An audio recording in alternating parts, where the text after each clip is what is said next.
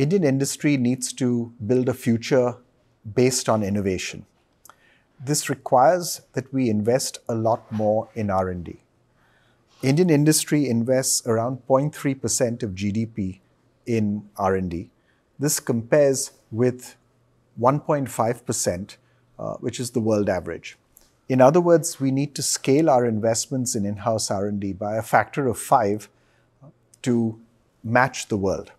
Why should we do this?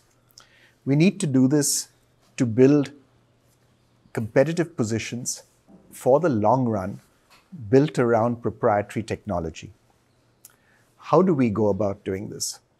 This can happen only if we know how to conceptualize products, conceptualize what these products must do for future needs of customers, to identify what their needs are, and then to be able to produce them, to develop them in an effective, efficient way.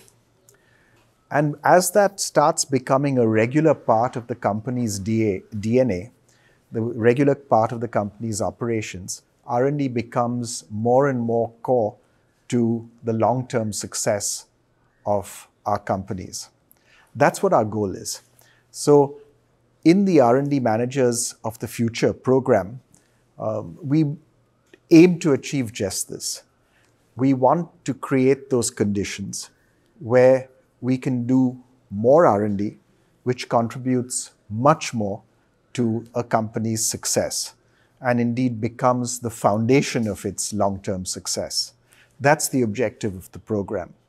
We recognize that we need to move in both developing capability for R&D as a function within companies, and we need to build capabilities in the individuals who make up an R&D department such that they can build those skills and as a team to bring about these new concepts and turn these new concepts into reality on the ground. We hope we've now completed 2 batches of the R&D Managers of the Future program. Both have been very successful, and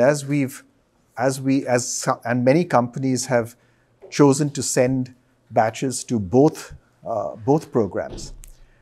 As this starts to spread across the R&D departments of more and more companies, we hope this culture of doing in-house R&D and using R&D as a base for long-term success becomes a normal part of how we do business in Indian industry.